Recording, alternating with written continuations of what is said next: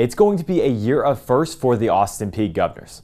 Not only is it their first year in the conference, but it's still relatively early in the tenure of head coach Brittany Young.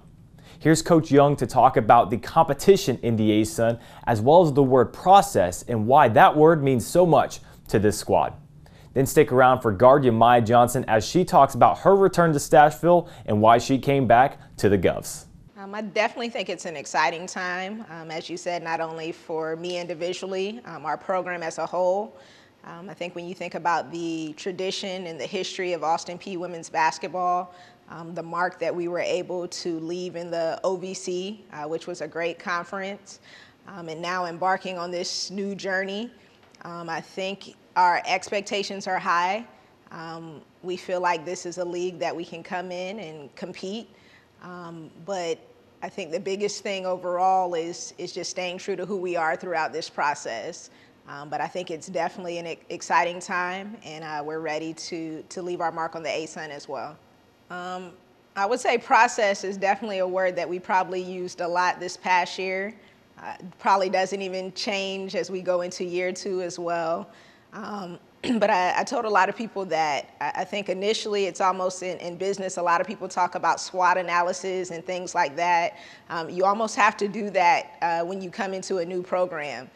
Just examining our strengths, areas of weakness, opportunities. I think, bringing in new players and people that can help better the program, staff and players, opportunities, and then something that we can't control throughout the course of a season. You're going to have adversity and things that arise, threats of all sorts, and you just have to be able to withstand the storm. And I'm thankful we were able to do that last year, and we built a strong foundation coming into this season.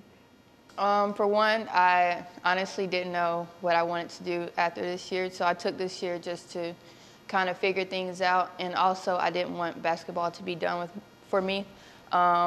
I just wanted to come back and, compete for a title and bring one back to Clarksville and just, keep getting better in case I do continue playing after college.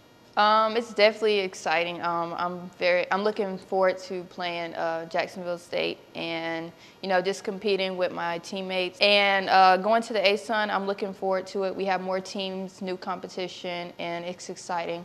Austin Peay will come into this season as legit competition in the ASUN, finishing with a 12-1 home record last year and 20-13 overall. They also locked down on the perimeter, holding opponents to a 40.6% clip from the field. A big challenge facing the Governors, only home once in the entire month of November. That's their home opener November 7th, on the road all the way until early December.